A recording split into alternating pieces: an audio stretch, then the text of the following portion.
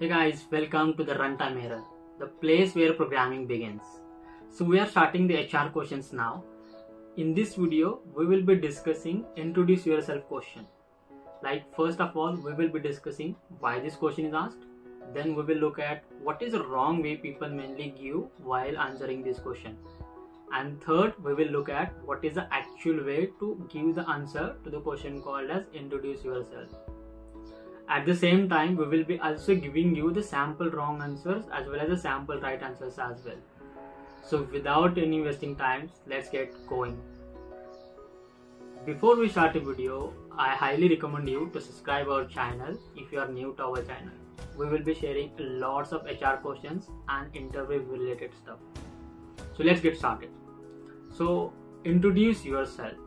The first thing comes on our mind is why does this question is asked? The reason why this question is asked so that interviewer can come to know a bit idea about you, like how good you are, how confident you are, how curious you are to learn the new things as well.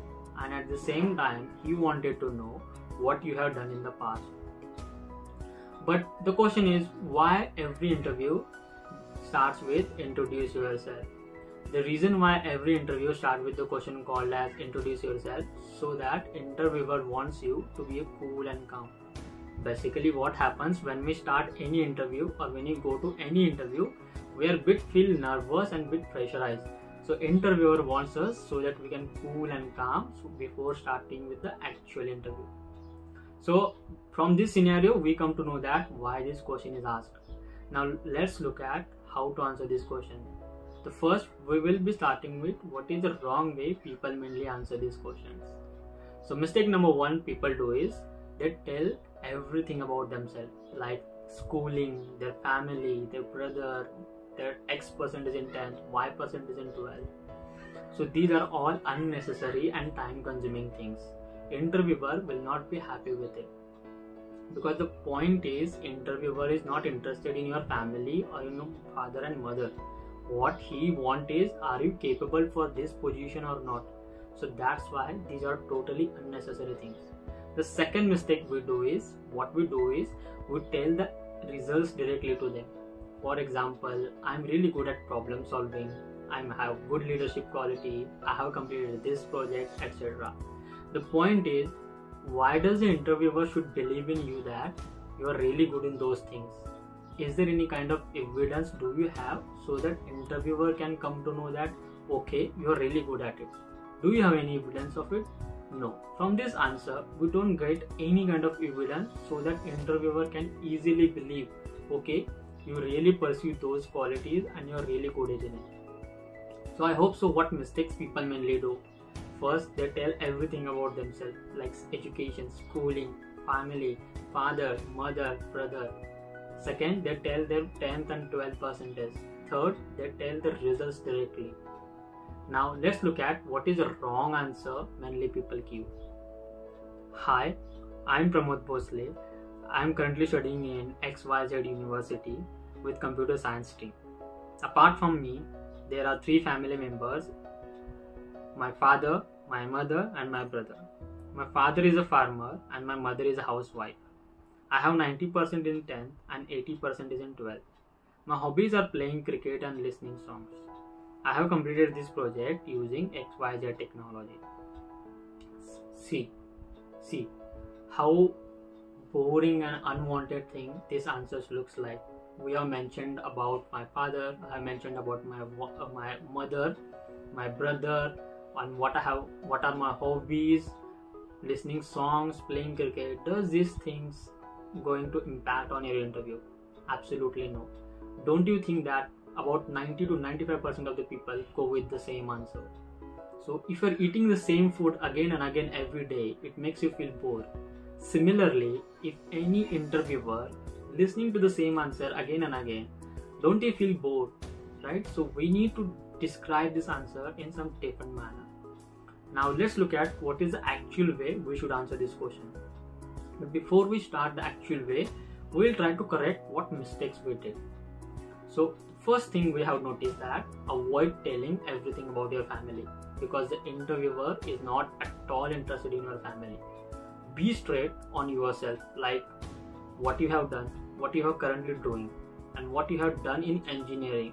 Don't take the interviewer too fast to the 10th and 12th and everything. These are all unnecessary things. Second important thing is, don't tell the results directly.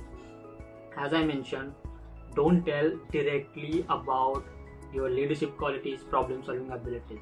Give them the evidence. Say for example, if I say I'm really good at leadership qualities, does that make any sense? No at all, because there is no any evidence for it.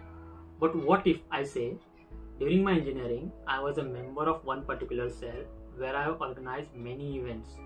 From this, I came to know that how to handle the people and how to organize the event. Through these scenarios, I can simply say that I am really good at leadership and taking my responsibility. See how well I described. I told them what actions I took before I telling them I'm really having a good at leadership qualities. So this is the perfect way to describe your results. Don't tell your results directly to the interviewer, because there will be no any kind of evidence. Now let's look at what is a perfect way to answer this question. Hi, I'm Pramod Bhosle.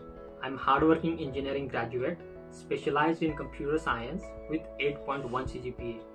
Apart from this, I have attended many leadership seminars which helped me to be a better team player. Also, I am really passionate about technical aspects like C, CPP, which helped me to develop my projects. I love reading books, and I'm currently reading the book Steve Jobs, written by Walter Isaacson. Look at how precise this answer looks like. There is no any unwanted things. Do I mention anything about my family? Do I mention anything about my 10th and 12th? Absolutely no. Because there is no reason or there is no need to tell these things. My answers looks like exactly to the point.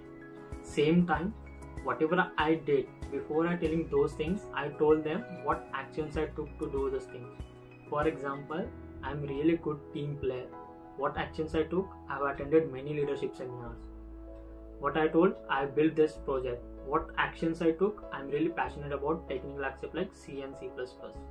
In this way, before describing any results, make sure you are telling them the actions you took. So I hope you understood the perfect way to describe the question, introduce yourself. Now I'm 100% sure that when anyone asks you questions, introduce yourself, you will be able to answer this question the precise and the perfect way. I hope you enjoyed this video and I liked this video.